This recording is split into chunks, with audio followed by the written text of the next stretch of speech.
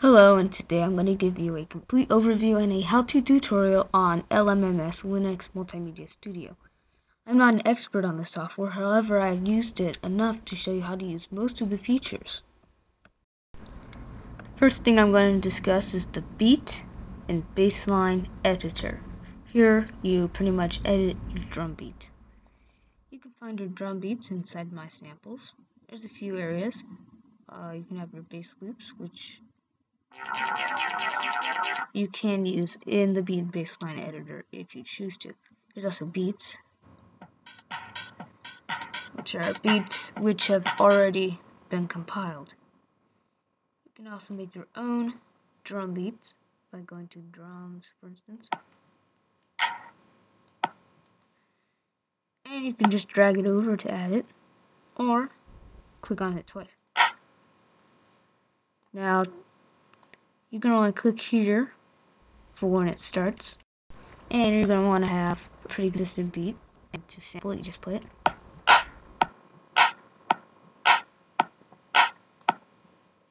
And to add it to your song, just simply go to the song editor and just click on the row with the beat and bass line. And that'll be the amount of measures in which it is included.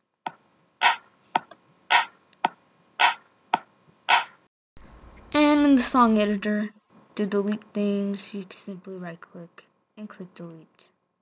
Or you can, if you have a mouse, you can use the center thing normally used for scrolling. Okay, the next thing you're definitely going to want is you're going to want to have some instruments used for your piece. Simply go to My Samples, Instruments, and select the instruments which you need to choose. You can click on them to sample them yet again.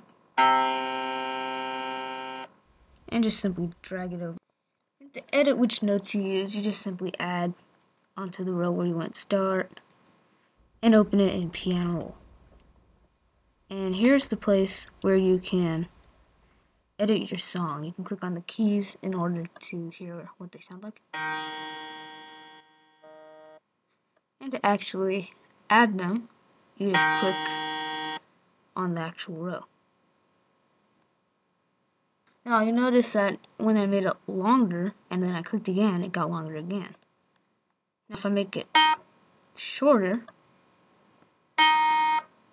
and I add it again as a shorter note.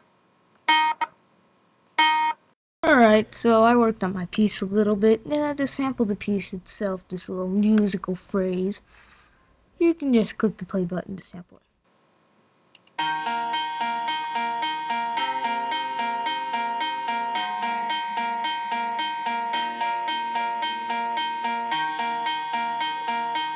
So I think it sounds pretty good, so I'm just going to close it. And you'll notice it's gotten the appropriate length already on the song editor. I can drag it over to exactly where I want it to start.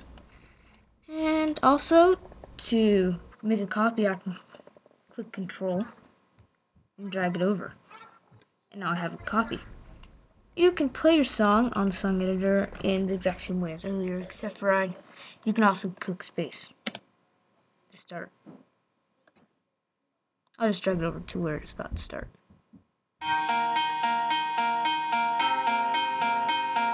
You can also add more than one instrument by dragging it over.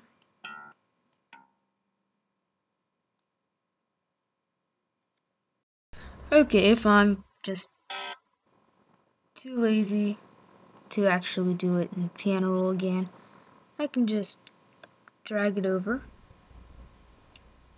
to the other instrument, and if you play it,